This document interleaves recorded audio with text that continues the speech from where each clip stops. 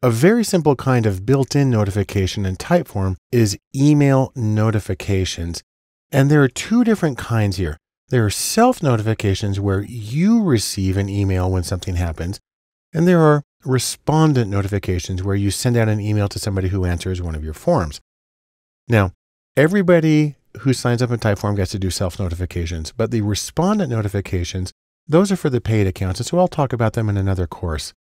But right now, I want to just give a very quick review of self-notifications. If you have a form open and you go to Configure, you just click here on Self-Notifications. And once you're there, really what you have is an email template. First, it asks where it should send the notification, and you can put in more than one, just put a comma between them. And then we have the subject line of the email, and by definition, it's Typeform new response. And then this in gray is a variable, which is the name of the Typeform or the survey that people are responding to.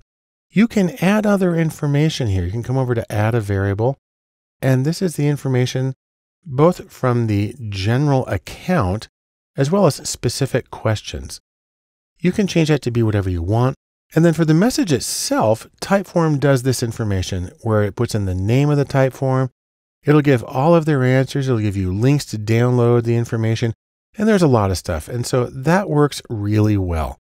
If you want to change it, it's an easy thing to do. So for instance, I'll say here, I'll just say at the top, hi Bart, because that's me.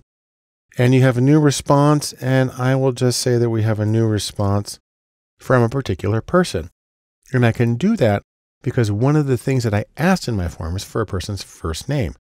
So I simply get the cursor where I want it, hit add variable, and then these are the stems of the questions. Now you have to know from this that the first one I actually ask their name. And so the answer to question number 1 is going to be their first name. So I'm just going to put that right there, and it will say I have a new Typeform with a response from this person. You can do whatever you want. And then when you're done, come down to the bottom and turn on the notifications. Now you see we have the green bar across the top confirming that. We'll hit Update Settings. And now, anytime you get new information, you'll also get an email that gives you that information so you know when you need to react and what you need to do.